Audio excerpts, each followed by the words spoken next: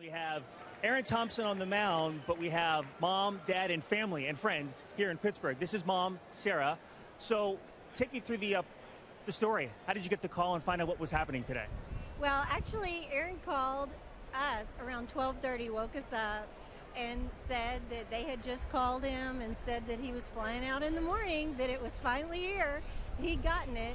And then he called back because his little brother started middle school and said, "I'm sorry, but I need to wake up Luke."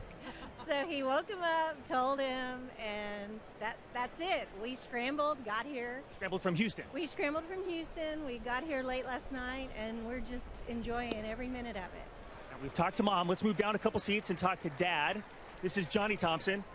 So, Johnny, after T-ball, Little League, high school, the minors, this has got to be pretty cool today. It really is. We've been looking forward for this for a while, and we're so proud of him. We're so glad he made it.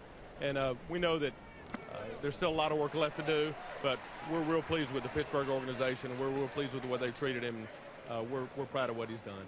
And with all the work that you've done all the years, when did you really know that you had something special with him as far as being a big league pitcher?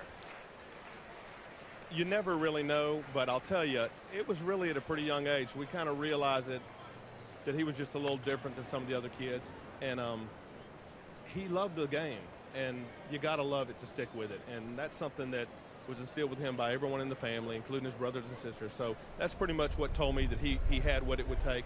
He's going to stick to it no matter what, because he loved it. And he's facing a good challenge today with a pretty good offensive team with some big bats. He couldn't have picked probably a tougher assignment for today, but he's hanging in there, so we're pulling for him. Right, enjoy the stay. And before I send it back to you guys, I know you're really happy about being here, but how much do you enjoy missing school? Yes, sir. Loves missing school, guys. Back upstairs to you. All right.